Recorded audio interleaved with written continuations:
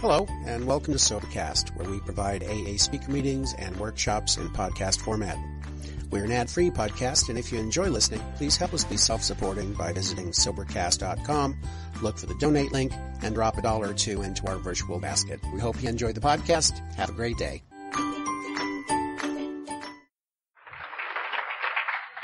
Hello, I'm John, grateful Al-Anon. Sure glad to be here this morning. I'm nervous. I guess that's to be expected, you know. What I'm going to do on is acceptance. And it's the biggest part of the first step. It's the beginning of being in control of my own life. I can have that control today if I choose to work at putting the step one into practice. That was hard for me. At first, I was a controller. I wanted to fix everybody. Through this program, I learned that wasn't the way. I'll tell you a little bit about my past at the beginning, how I got involved in Al-Anon. I started out as a child living in a home of an alcoholic father. And I have 3 sisters that are alcoholics. I have one that died of alcoholism, a terrible way. Her liver went bad and she got cirrhosis of the liver, and it was very bad. She was a great person and I miss her. She died at 36 years old. And buried her, and it hurt a lot. I was only 13 years old because she was one I could talk to, I thought, you know. And she was a lot older than I was because she died at 36 and I was 13. So you see the span of years that my father had. He was married 3 times. He outlived them all. He outlived all the kids, but the last 3 that are living now. Now, through the acceptance that I know through Al-Anon, I don't have to carry all that guilt and all that I wasn't a good person, and that's why I was treated the way I was by my father. He was a very abusive person. He would, I could never do anything right. And when he would drink, I didn't have this program, the knowing that I shouldn't get in there and argue with him. And I was, I had to control everybody because I was the only person in the whole family that didn't drink. So I thought I had to do that. And I did it well for years. I took on a couple jobs in high school. I worked 9 hours a day and still went to school. And took care of my dad and my mother. My sister got married at 14. By the time she was 20, she had 4 children. I raised them, and all of them. I'm doing it all. And I met this lady in school. Is my wife now. I mean, she was a nice person, but I had no interest in her, only that I borrowed from her things like typing paper and stuff like that to get me through school because I didn't have time to do those. I had to work and do both. So, down the line we met. I started managing a shoe store in a shopping center. And I kind of laugh. It's like those stories you pick up somebody in a dime store. Well, my future wife was in a dime store and we were having lunch together. And I found out she lived not far from me. And her dad had to pick her up. Well, I had a car, you know, and, she said, told me that, and she said, well, could you take me, And I said, yeah, I'd love to. I could drop her off. So I started taking her home, and she wanted to pay me, and I think it wasn't very much, 50 cents or something a trip. So I took that, and after a while, I discontinued that, but it took me a lot of years. She was the first person that I ever got close to at all, and it took a long time. This is how shy I was, because I was too taking care of everybody else. I couldn't communicate with other people or had time for myself. So I dated her at least 6 months, started dating her. I never kissed her once. And she thought, I mean, the other boys, you had to push them off, you know, and this guy's odd. And her, you know, her friends talked her in to keep continuing on, you know, and I finally kissed her, you know, and that was an experience for me. And then, you know, I was a slow starter, but look out, you know, at the quiet ones, you know. And, you know, I had, you know, a good relationship there, and I knew I had a good thing. I didn't want to lose that. Well, being a child of an alcoholic, you don't want them to see your other life, you know. I never took her home, never. I mean, no way. That was avoided like the plague. Because I knew she come from the right side of the tracks, you know. She lived in a brick home. I lived in a home with an outside John, and I had nothing, she had it all. That's the way I looked at it then, you know. And I wouldn't be good enough for her if I told the truth about my life. And so I kept that up for quite a while until she just insisted, she said, well, there's something wrong with me. You won't take me home to meet your mother, you know. You're ashamed of me, you know. So I had to break down and tell her, you know, that I don't want her to see what goes on in my home. I mean, if I took her home, my dad would come out with no clothes on or anything, you know. I mean, he did what he pleased when he drank, you know. That was his home, and he didn't have any, you know. So I didn't want her to go through that. She kind of understood, but she still didn't understand because she never dealt with that all her life, you know.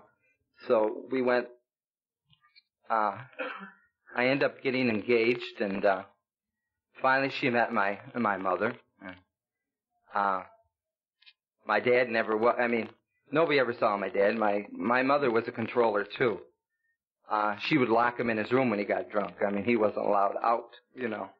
I mean, she did a good job keeping him, you know, out of sight and out of, you know, and that, when he would come home. And a lot of times he got smart. He wouldn't come home until, you know, he had to crawl home because he knew he was going to be locked away, you know. So he didn't, you know. So even when we got engaged, I'm an anonymous person. I introduced my wife at her wrong name. I thought it was that shows you, you know, that I've had it right at the beginning. I don't worry about me breaking an enemy. I couldn't remember my wife's name, you know. And well, anyway, we had our wedding, and her mother and dad at first didn't accept me, and because they found out my dad was a drinker, and they thought, well, you know, you're white trash. And I was told that, and it hurt, but John proved them wrong. You know, I made an effort, and I know now that I'm not. But anyway, they see through that now, the kind of person I am. And my dad went on, and even for our wedding, my mother came, and I asked her, where's Dad? She had him locked in the room. I mean, you know, at my own wedding, you know, so I guess he couldn't come, you know, even if he wanted to come, you know. And that kind of hurt, you know, but I understood that's the way she was. She did that. I mean, it was unreal, you know. And we got married, and we had our problems because I was a person raised in there. I didn't tell the truth. I mean, I didn't know what the truth was. To live in that alcoholic situation, I had to stretch it, you know, be a conniver, get around it, you know, and you get to be a pro. So I would never lie to Ruth, but I never told her the whole truth. I just tell her parts of a story or whatever's going on.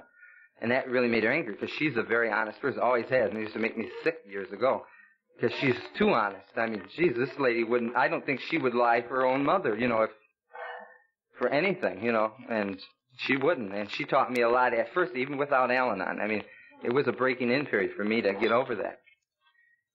We went on, and we started with the son, and I never knew anything about alcoholism. I know my dad at that time drank a lot, and I just said he was a bad person. He didn't, you know, and I kind of hated him all these years, you know. And my dad lived a long life. Don't think all drunks die young. My dad, I can't remember a day that he wasn't drunk. He lived to 85 years old. But the last 2 years of his life, he didn't drink. It sounds crazy. He forgot he was an alcoholic. He got so senile that he had booze in the closet. I couldn't believe it after he passed away. There was a couple cases of booze in that closet. And, but see, it was too late then. I couldn't communicate, and he didn't know who I was half the time.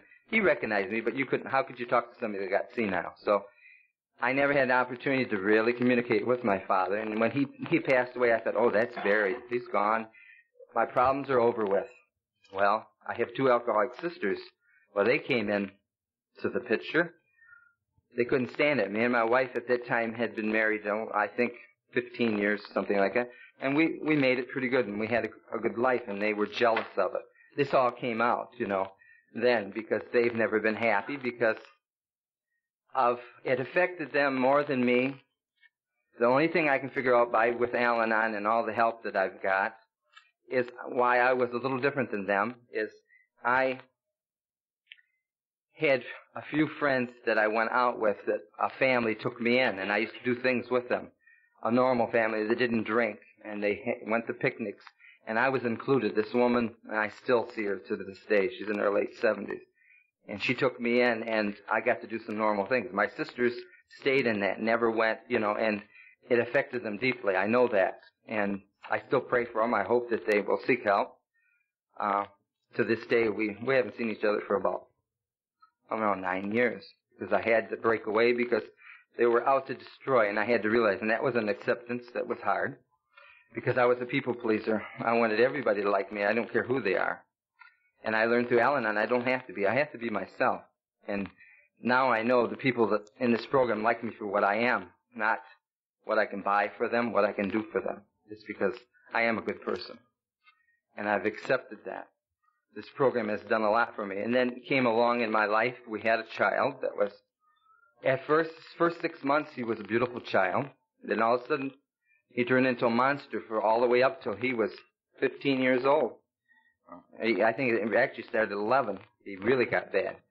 And we didn't know it. I was in denial because, see, I kept all this past away from him. He never really saw my dad very much, so he never saw him drunk. I thought, I keep all this away. I didn't know that, you can inherit that or it could be passed on. I said, well, I wasn't drunk. He didn't see me drink. He didn't, on and on. Why is my child? All of a sudden, we find out he's in the Army. He quit school.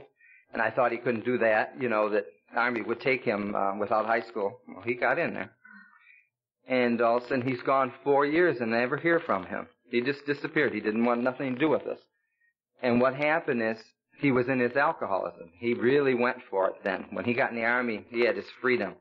Because I was in denial, and all these things that were right in front of my face, he's not. I'd rather have him drink than take drugs. I was, beer ain't gonna hurt nobody, and all this. Well, he started quite young, 11 years old, which I didn't know. Friends do this when you go camping. Oh, don't hurt him. Slip him a few beers, He started at a young age, so his really went rapid. And he ended up in the hospital just like my sister with a bad liver. And they told him, well, either you stop or you're going to die. And thank God he chose to go on. He is in the program, and he's doing all right. But before that, I was devastated to come into Al-Anon. Nobody's going to help me. I took care of all these years, all these people. Why would I need all these crazy ladies, because the first time I went, see, my wife has always been one, when she finds out something, she goes for help now, or finds out about it. And when she flew to California to see my son in the hospital, she went to an Al-Anon meeting right then. She came home and she started going. She went to quite a few before she could encourage me to go. She says, you should try it. So I went and, they were telling me stuff I didn't want to hear. I'm a controller and nobody's going to tell me. Those, old biddies aren't going to tell me. And that's just the way I felt, No way. And I stayed away and I kept hitting it every so often, Well, it took hold.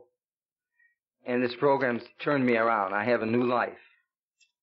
I am so involved that I have no time to worry about the alcoholic in my life, my son, right now. He's working his program. I'm working mine. And how I did that, I got involved with the convention the first couple years we were in it. And that opened, we were chairman of the registration, and that really got me involved. It got me a taste of service, and I really enjoyed it.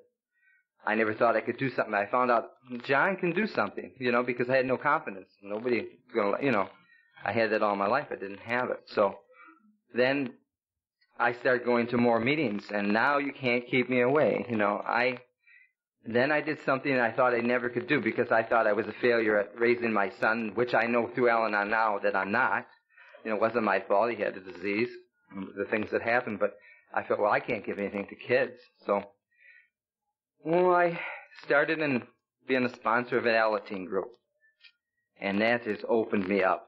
I found a place that I'm good at, and I feel confident, and that I'm so good at it. I'm not bragging, but I took on another group. I do 2 groups, one in Westland and one in Dearborn Heights. And I wouldn't miss those for nothing. I mean, it has to be something tragic for me to miss it. I broke my finger. I had surgery on my foot. I still made it there, even while it was throbbing. But it's an important thing to me. It's made me grow. Working the steps with the kids in the program has opened my eyes, and they've shared so much with me and helped me grow. And all I can say is, if you want to accept things, get involved, and you'll stop worrying about the alcoholic in your life, and you will, have a good life. I've used to be always waiting for my son to call and do things with me, and it never happened. And it still doesn't, but it doesn't matter anymore. Once in a while it does, and he does it because he wants to do it. It isn't because I'm there probing him, saying, well, I'm your father, you should do this, and things like that. And because I'll give you an example, I had a trip planned with him. Ruth was out of town, and my wife, and so we had a 3-day weekend. We were going to go fishing in our motorhome, and had it all set. I sleep days, so I was sleeping up, getting ready for the trip to be all rested up, and he wakes me up at 3 o'clock, and in the afternoon, pinching my toe, scared me to death. But he says, well, I have something to tell you. He says, I'm going to go fishing with my girlfriend's stepfather instead of going with you. Ooh, that was something, for me. It really hurt, but I didn't show it. All I said to him, I says, Jeff, have a good time. The worms are in the refrigerator. You keep them in there so they don't die, and borrow the fishing poles and go have a good time. So I left. So what I did when he left, sure, I was hurt, but what I did, I got on the phone and got to my sponsor, and I discussed it, and what I did, we went out, I got a bunch of people together, we went out to eat, and then we went art fair, because I'm into the art fairs, and I made a good weekend. We did 3 days of that, and I did all kinds of things. So what I'm saying is, I've learned to have my A plan, my B plan, and you do that with alcoholics in your life. You can't depend on everything. They can promise you a lot, even when they're recovering, and a lot of times it doesn't follow through. And I do that with the kids. If we can do that, we can have a happy life. I've learned to make John happy instead of trying to make other people happy. In the meantime, I've made the other people happy. I know. Me and my wife get along better than we ever did. We've been married 26 years, and I'm grateful for that. I have a better relationship than I ever had. We communicate now. We talk. We share the program, and it's a beautiful program. All I can say is accept that we can't change another person. The only person we can change is ourselves. And once I did that, I've changed myself, and I like myself. I love myself now. I never used to. And I can look in the mirror and say, you're a nice person. And I feel that. So thanks for letting me speak, and God bless. Thank you. Thank you, John. And a very good message. And next one up is Jim. Jim K.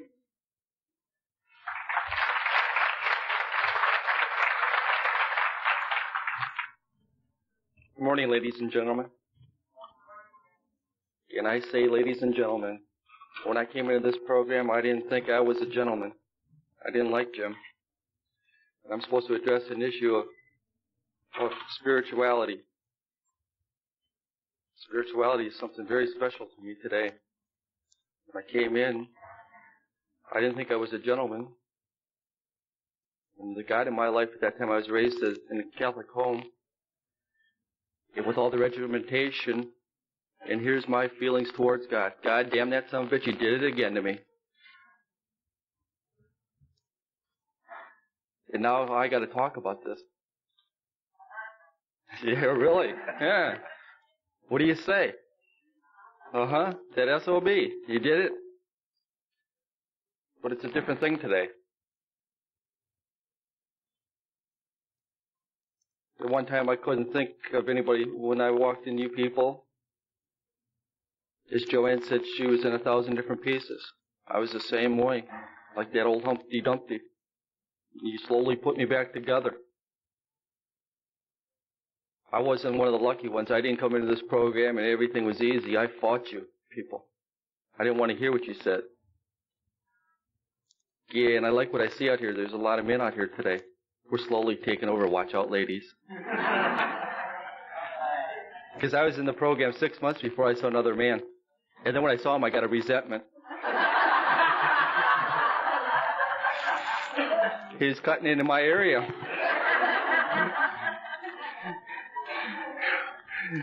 And it was crazy. And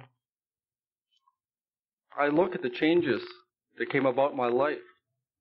Like today, I know a lot of people out here. Because I'm throughout the state. I'm state Al-Anon coordinator. And normally I have to get up here and plug Al-Anon. And they said, today you got to get up here and talk about yourself.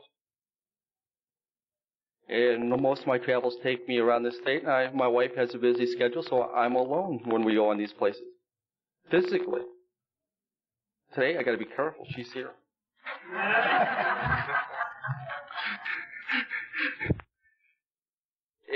It's nice to be together, to be friends.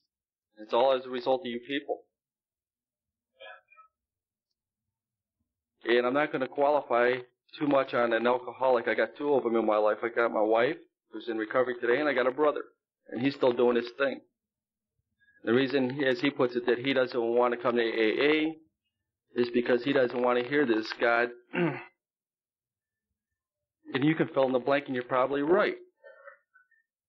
And that's the way I felt when I came into this program. I didn't want to hear about this God because I was afraid, the fear, the terror. And all I could think of was that God was going to get even with me. So I put him aside. But when there was problems, when there was a big jackpot out there, I could cop a deal with him. Get me out of this or get us out of this, and I'll do this. I'll do that. And as soon as the pain was eased for the moment, I forgot the deal that I copped. And I was back to being Jim. Manipulative, controlling. A real pain in the... You know where. Not a nice place. And I didn't like this program. I didn't like what you were saying. But I kept coming back. I was a glutton for punishment. And it scared me. You people talked about a God, a higher power. I wanted it, but I didn't know how to go about to get it. How could I ask for help from a God when I didn't want him in my life? I didn't, like as John was saying about the acceptance, I didn't want to accept the fact that it was a disease or I was powerless over people, places, or things. I didn't want to hear that. And it took a long time before I finally got the admittance from the head to the heart. It's a long 18 inches to drop. But once that happened, the spiritual part of this program started to change. And it's strange. I didn't know what spirituality was. I thought it was that religious, formal stuff. And when they said to pray, when I tried to pray, I would say prayers that I was accustomed to in school, when I was in a Catholic school. And today I call them the machine gun prayers, because I would rattle them off, and the faster I would say them, the more keyed up I would get. And I'd just be in knots. So I went back to being Jim. I was going to do it by myself. The ego was starting to take over again. I was easing the group out. I was easing God out. I didn't want the pain or the change. And you people used to tell me, no pain, no gain. I remember going into one meeting the one night and said, I've had enough of this pain. I don't know if I want to grow, as you say. And your words of wisdom keep coming back, it gets better. And I used to hate that. I used to literally hate it. But I was a perfect people pleaser, so I would keep coming back because you said told me to. And not many places would ask me back. And as I would keep coming back, I couldn't see any change because it's so slow and gradual. But some of the pain started to leave. The acceptance started to come around. And without realizing it, I was able to trust you people. And through that trust, I was able to trust myself a little. With the yeah, but. I trust so far, and I yeah, but it. Because I would start to feel good. I couldn't handle the gratitude. Because I didn't feel I deserved it. And you told me to keep working these steps, using the slogans, go to meetings, use the fellowship. I thought you were nuts. Yeah, but I kept doing it. I was like a trained little dog.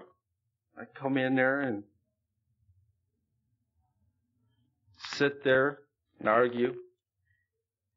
And the one night at our group, my home group, normally they have a big first step every week. There wasn't any newcomers there. And they took me back to our first step table. All these nice, gentle young ladies and women, and they tore the flesh off my back. Before I left that night, they were slowly putting me back together. And they allowed me to go on to the second step. The second step gave me hope. And for the longest time, I thought I had the spiritual part of the program down. I thought I did the third step many times. I didn't understand the third step. I would ask, I'd allow God into my life, but I couldn't allow Him to do that because I knew what was best for Jim. It's just like if I wanted to go to Chicago and I didn't know the roads to get there, and I had a map of Detroit, I'd have a bitch of a time to get there.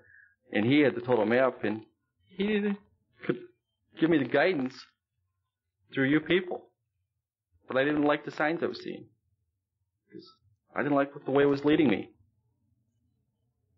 It was the I again. And when I hurt bad enough, I'd ask for help. And when I would ask for the help, the pain would be relieved.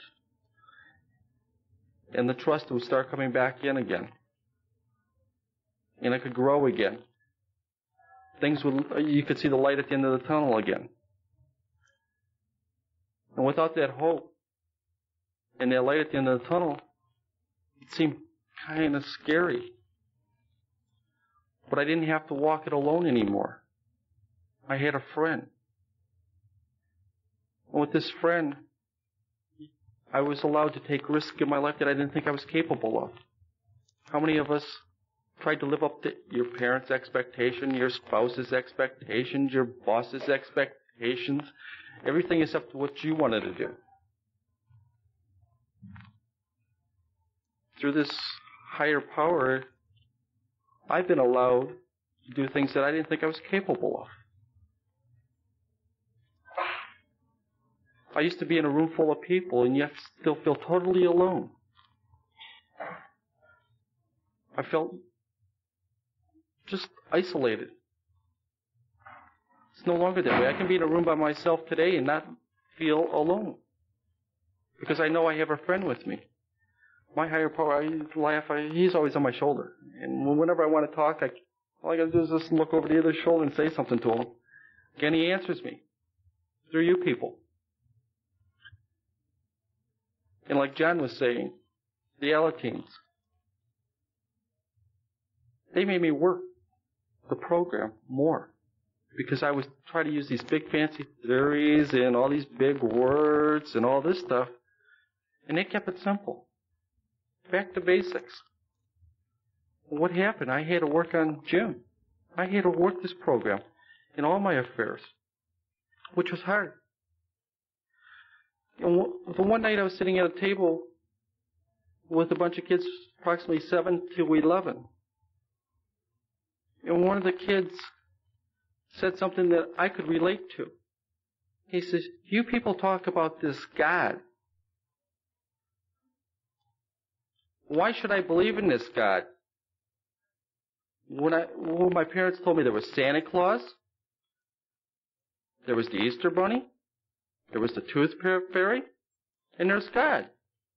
Then all of a sudden, as I get a little older, they tell me the Easter Bunny's a lie, the Tooth Fairy's a lie, Santa Claus is a lie, so why should I believe in this God? I can't see him either."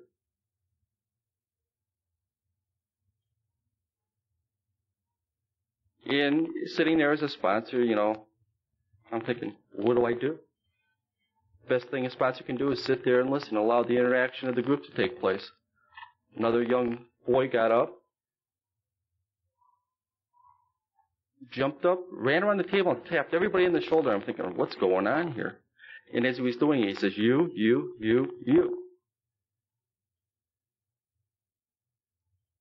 And he says, every person I touched here has a little bit of God in them. And I could see the good in each and every one of you. And he acts through you. Because I thought the spiritual thing would be great, big starburst and all of this stuff. It becomes a nice peace inside where you're no longer feeling alone. You don't have to do it alone anymore. All you have to do is ask for the help. Swallow that ego and ask for guidance. At first, as I was working with the God of my understanding, it was just basically you people, and it was good orderly direction. By that good orderly direction, it allowed me the capability to allow a God of my understanding to come into my life. And they say this is a spiritual program. You hear some people talk about spiritual steps.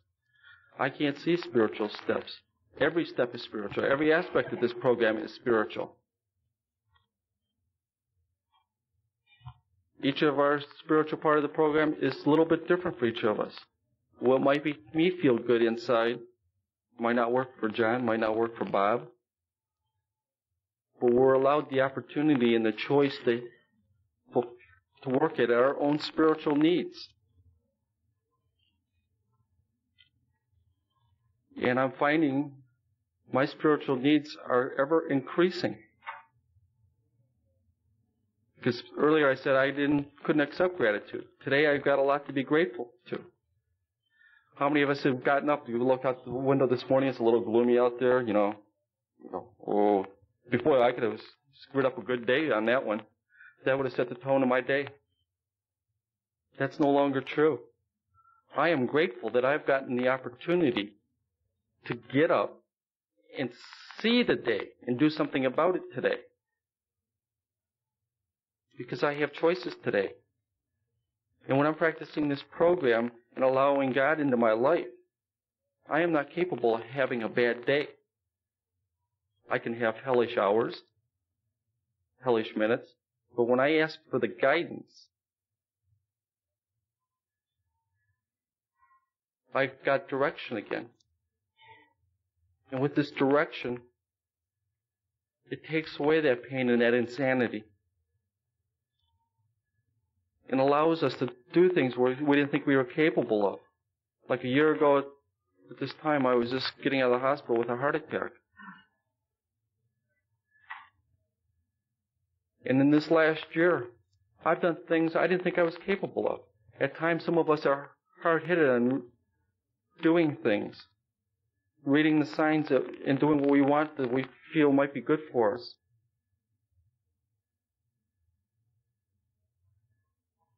This last year, It's been fantastic. I've done things I didn't think I was capable of. I've gone back to school. I've made a career change. And I feel good about myself. I'm doing something I enjoy. Following my wife's footsteps. See, Wednesday I started a new job. My wife had this job for, 2-3 years? And she moved on to another position, and I'm replacing her at where she was working. Before, I would have never accepted that. So I'm following in my wife's footsteps, and it feels kind of good. And this God that's in my life today, He's my best friend. Because without Him, I don't have anything. Without this God, I don't have this fellowship. Without this fellowship, I don't have Jim. Because I didn't know who Jim was before.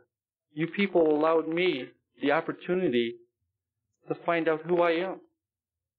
And to be what I really want to be. As I say, as the Al-Anon coordinator, when I took on that responsibility, they took and they found the biggest kid they could in the state of Michigan, and they gave him a fancy title. And I'm grateful for it.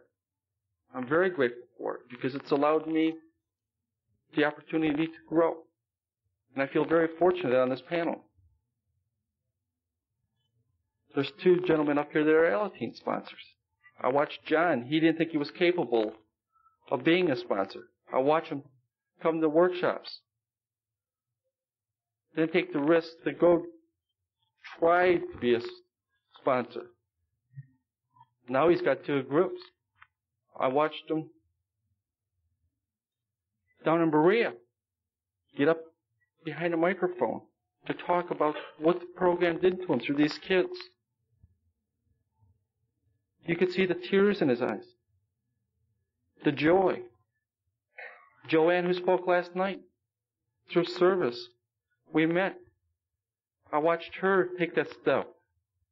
And today when she talks about it, you see the sparkle in her eyes. When she starts talking about the kids, she beams. And that's what this whole program is all about, because we have a tendency of taking something that's good for us and hoarding it. And I got to pass it on. When we pass it on, it comes back. Same with our higher power. He's giving it back to us, allowing us the opportunity to make mistakes if we choose to. But He's also there to put us back together if we ask for the help. And through this higher power, I learned how to be grateful. All gratitude for me today is my attitude. If I got a proper attitude and keep things in perspective, I'm going to have gratitude. And it's kind of nice to have something that you feel good about and look forward to doing. And it was all possible by the spiritual part of the program, and I have to laugh. Do you realize what got us into this, as qualified to this program? Distilled spirits.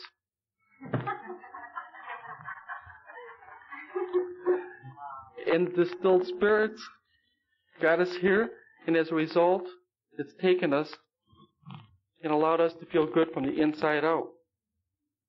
And I feel good from the inside out, and I thank you for allowing me to be up here, and I hope everybody enjoys the conference. Thank you.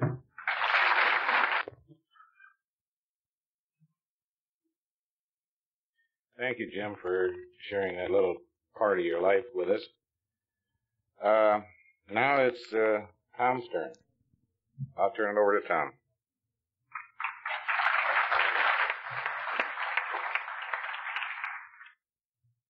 Boy, these guys are tough. Hello there. My name is Tom. And I'm a super grateful Al-Anon. My subject is the inventory phase of the program. Or as I like to call it, following the path to love and glory using the map of inventory.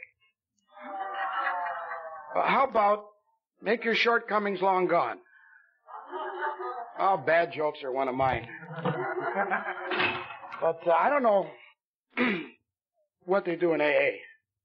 But in Al-Anon, as soon as you set up an inventory table, You got to fight to get a seat because it's our favorite. Now, you see what inventory's done for me? I used to be a prevaricator. Now I use the storyteller's embellishments. Can everybody hear me all right back there? That's good, because you are under arrest. You have the right to remain silent. If you give up that right, anything... Wait a minute. That's tomorrow night. I was under arrest. I was arrested for feelings of low self-esteem, for feelings of inadequacy, and for impersonating a martyr, because I wanted to cure everybody else and I didn't know what was wrong with me. I was convicted by my violent temper. I was angry and frustrated at myself and my insecurities. I was sentenced to life imprisonment by my fear. Fear of just what would or could happen if I tried to alter my life. See, I was used to failure. I knew how to handle it. I didn't know how to handle success, so I didn't want to succeed. I was actually a success at my failures. I was secure with my insecurities, and I was at peace with my anger and frustrations. I used fear as a security blanket. It was my jailer. Now, if that wasn't bad enough, I found this ism. Alcoholism entered my life. The effects of it drove me right out of solitary confinement onto death row. I recoiled deeper within myself and threw up a protective emotional wall to keep from getting hurt. Oh, a psychiatrist would have had a field day with me. But a living organism grows or it starts to die. The only thing constant in life is change. There is no stagnation. I was dying and I didn't know it. Then I found Al-Anon. I'll skip over the reasons how and why I attended my first few meetings, but the first 3 steps unsettled my thinking and led me into the inventory phase of the program where the real work began. It was time to roll up my sleeves and get my hands dirty because I had 50 years of living to change.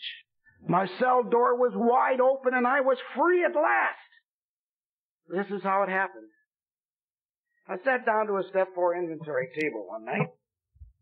The table leader asked me if I was ready to take my inventory, to examine my faults and shortcomings. I said, well, let me go home and bring my wife back. She can tell you all of my faults and all of my shortcomings. And just exactly what I have to do to turn into the kind of person she wants me to be. And after you hear what kind of a son of a gun I really am, you won't allow me back into any more meetings. But the table leader said, no, Tom. You take your own inventory. You make a list of your positive as well as negative qualities. Well, all right, I know what an inventory is. I worked for 20-odd years in grocery stores. I've taken lots of inventories.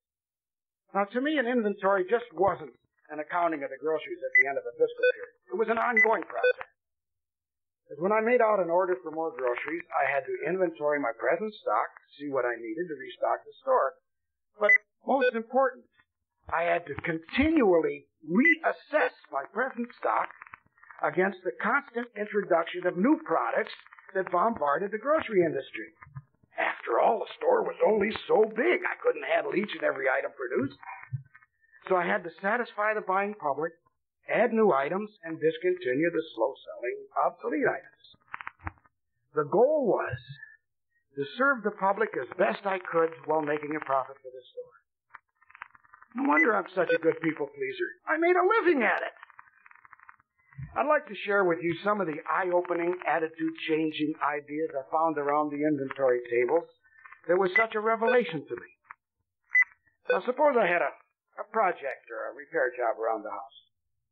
I would approach it by taking an inventory of my necessary tools and materials on hand. I'd see what I needed to accomplish my goal, make a sketch or a plan on how to do it, put it all together, and go to work. Now, the inventory phase of the program is similar. The goal is serenity, happiness, inner peace. The Al-Anon has a plan, has the blueprint. An inventory is the tool I need to help me discard my useless, negative faults and shortcomings, take on the positive qualities that I need, and get to work. Another idea I found around the tables, you have to give up something to get something. It has to cost you something. Well, this priceless gift of serenity may cost me more than I'm willing to give. Because first of all, I'm going to have to give up my stubborn self-will. I'm going to have to give up all my hates and fears and prejudices and all my other harmful habits and desires. But that's only the down payment. The expensive part is I'm going to have to change the way I think about myself. Because my attitude toward myself affects my attitude toward other people. And I can't really like other people unless I like myself first. So I've got to find the real me and like him. Just what kind of an inner monster have I been carrying around all of these years? If I am my own worst enemy, then I've got to find him and turn him into a friend. Well, the step says, take a search sheet and fearless moral inventory. I've come too far now. I've got to take the risk. I'll never win if I don't get into the game. And I'll never steal second base if I don't take my foot off of first base. There's just no playing it safe.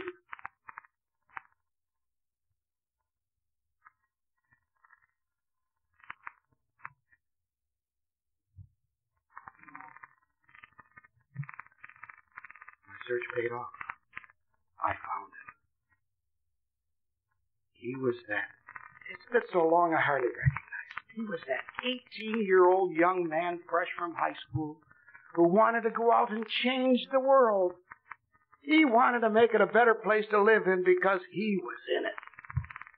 Well, he was quickly discarded and lost because all he had was a goal. He didn't have a plan or any tools or any material to start out with. So I brought him up to the surface. I couldn't help but like him. Here was my monster, my enemy, the real me. I'm not afraid anymore. My anger and frustrations and feelings of inadequacy are gone. It's been so long since I've lost my temper, I've forgotten. I'm at peace with other people now because I am at peace with myself. I can love other people now because I love myself. Another slogan I found was, you are only as happy as you make up your mind to be. Now, other people can only add to or detract from my happiness if I let them. Well, now that I accept myself as a normal human being, and it's all right to make a mistake once in a while and still like myself, now that I am in charge of my own happiness, I'll be darned if I'll let anybody take it away from me. I'm no longer at the mercy of the wind and the tide just floating along in life. My life has meaning and direction now.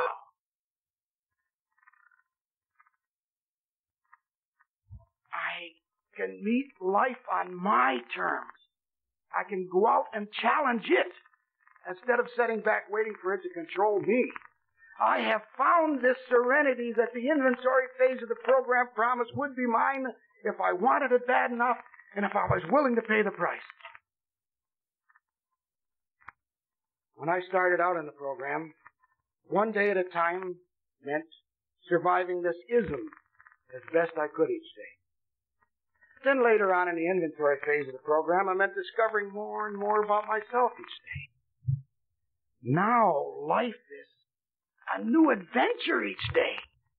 Because thanks to my higher power, the Al-Anon program and all the wonderful people in it, I now know the difference between merely existing and the true joy of living. My attitude is gratitude, and now I know what this 18-year-old young man I found is going to do. I now have the plan. I now have the tools. I now have all the material I need. The goal is the same. Only it's not to make this world a better place to live in because I was in it. No. I want to help you.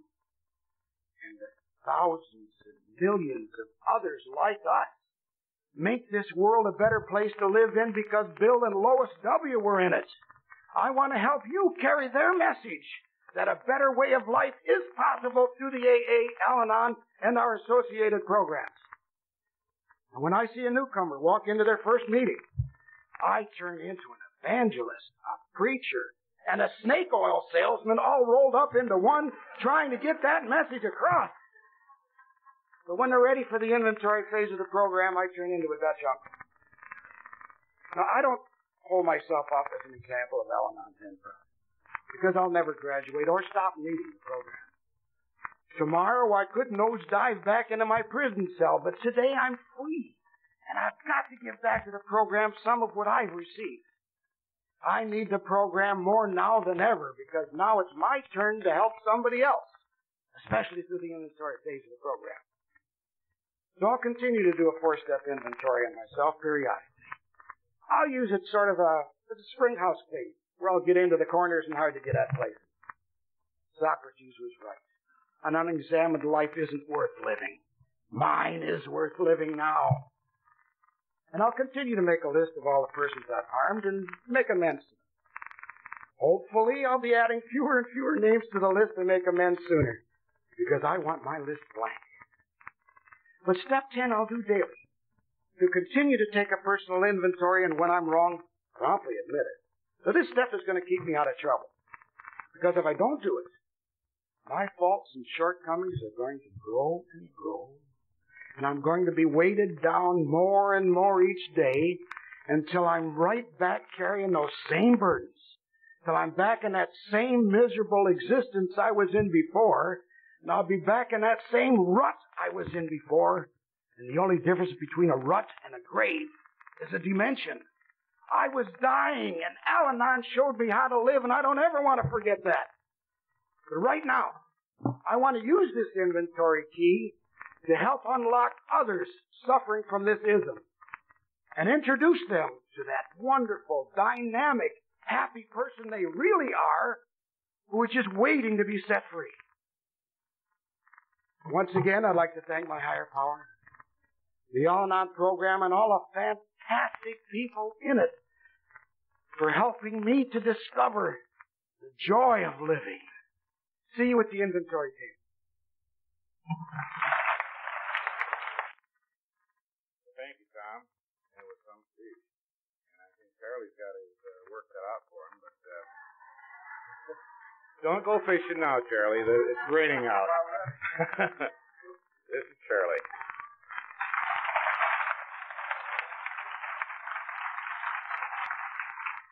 Hello, I'm Charlie. When I got this assignment from Yale and accepted it, they said I was going to speak on the action phase of the program, while the old Charlie was still looking for step 13. But his book said, and I've learned through this program, that I have to read the book, each word. And it said, having had a spiritual awakening. That meant for me one thing. I had to learn a new 4-letter word. Help. I had to recognize that I was really powerless over persons, places, things, and situations. And included in those things was alcohol.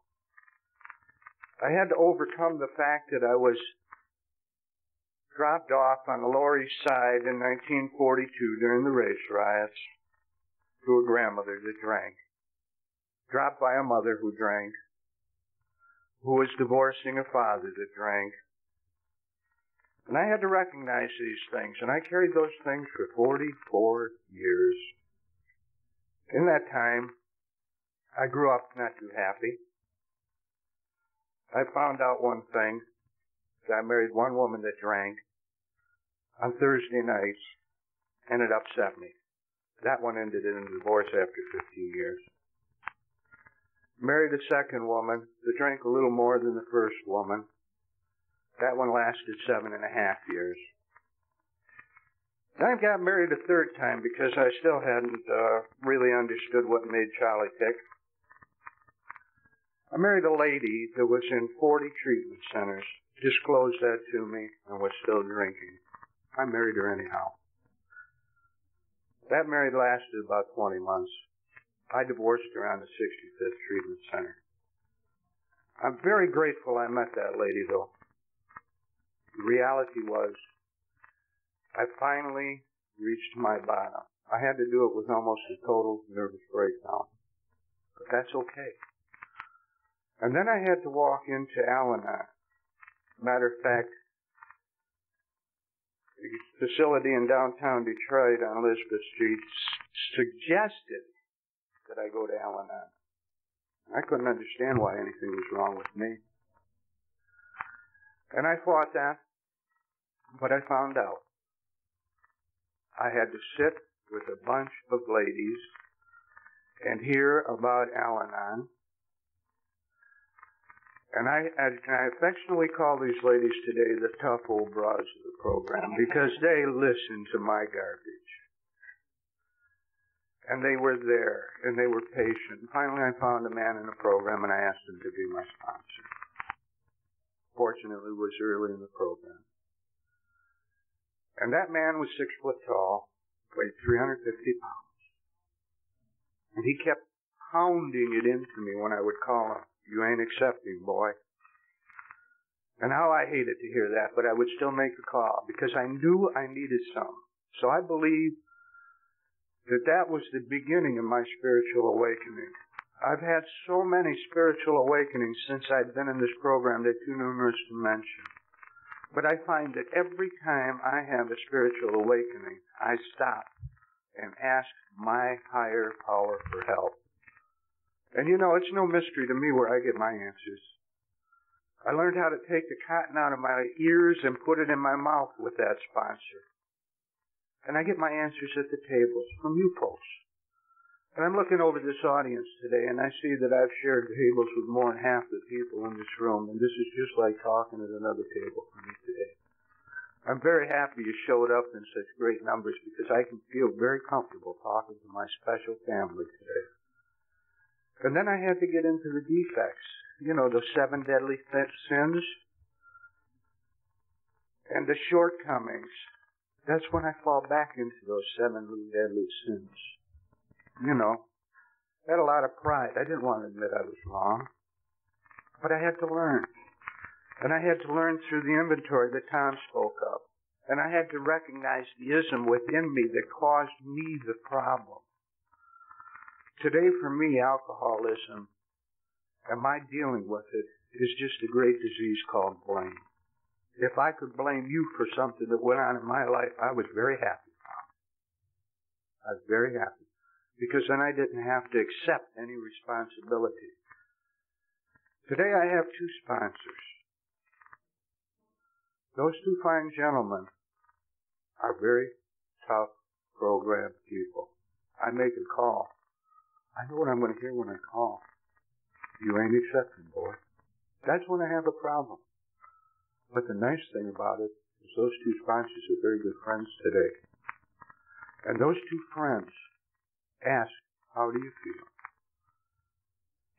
And I know they mean it. And I know each and every one of you out here in this room ask, how are you doing today? You mean it. Because there's feelings. And those feelings are what I like to use to carry the message to others. The good feelings. I carry the message to others just by my attitude. If I feel good, and I'm not upset, and I'm not nervous, I can carry a message.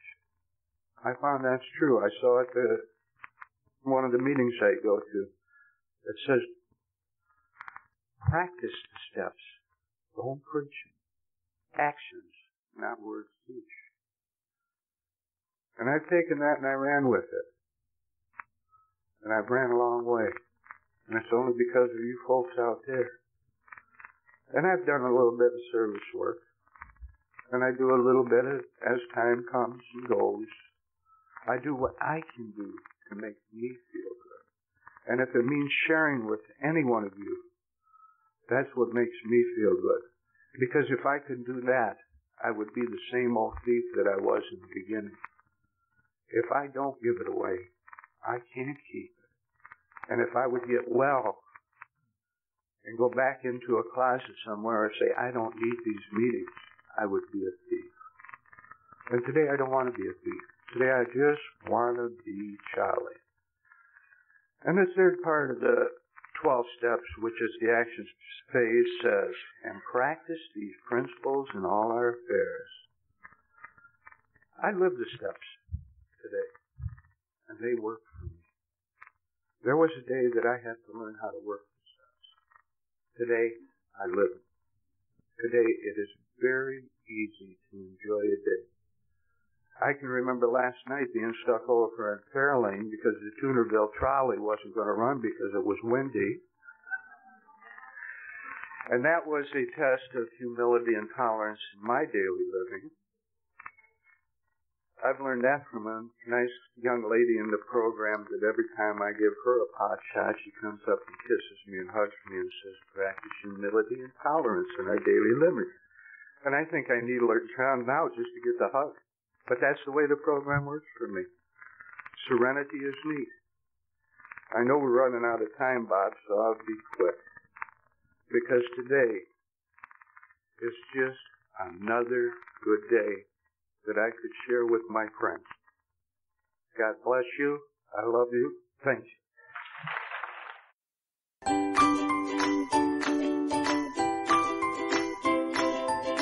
Thanks for listening. I hope you enjoyed the podcast. Sobercast is ad-free, and we'd like your help in order to keep it that way.